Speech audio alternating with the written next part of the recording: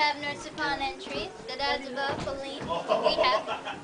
And what you may have not noticed yet is you are all doing the exact same thing. And you may have also noticed that there is a cabin behind me.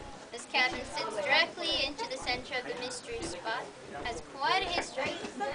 It originally was supposed to be a tool shed. However, when it was built up the hill, when there were no trees at the time, it slid down and stopped right here, stayed here over the years.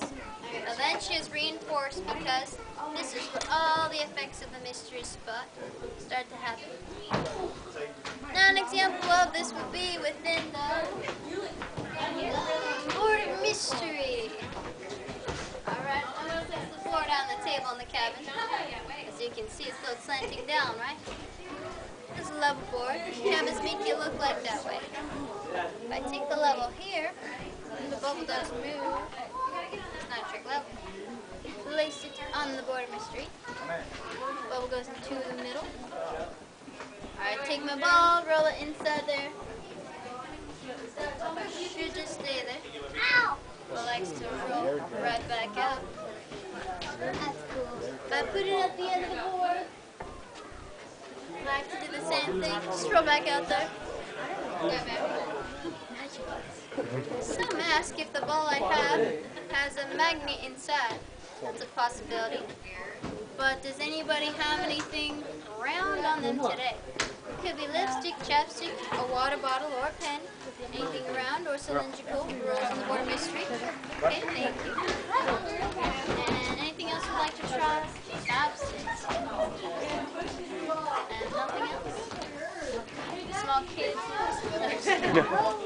Let's just try this instead. The water doesn't have any. Sometimes it likes to just roll back in there. Sometimes it likes to roll out. Let's try the chopstick. The chopstick's more round.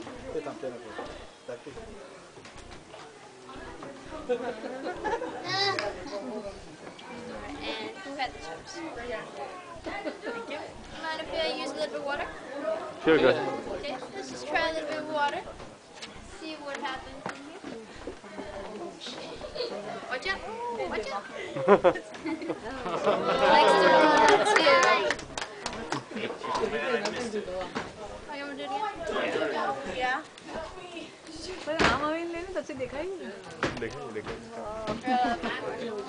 Okay, thank you. Alright. Now that we've seen the board of mystery, we're going to experience that effect firsthand. Let's wrap one head inside the cabin, but before we do, I must warn you, you may start to feel a bit dizzy and lightheaded. Some even have uncontrollable laughter inside this cabin. Pretty common.